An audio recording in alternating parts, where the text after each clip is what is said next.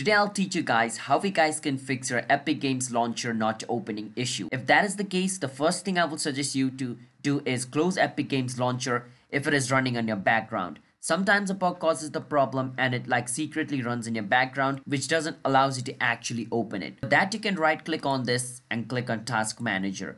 You can also just search for Task Manager over here if you want to. And scroll all the way down and you will see Epic Games Launcher. If you see it, right click on it, click on End Task.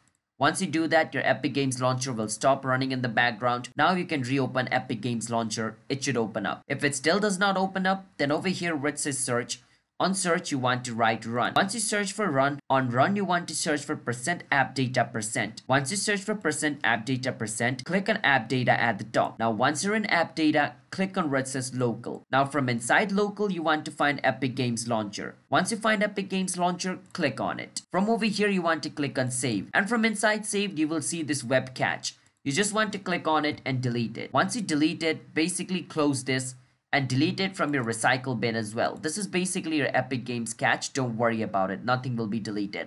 Now try to open Epic Games. It should open up. If it still doesn't open up, the last thing is just uninstall Epic Games Launcher and reinstall it again.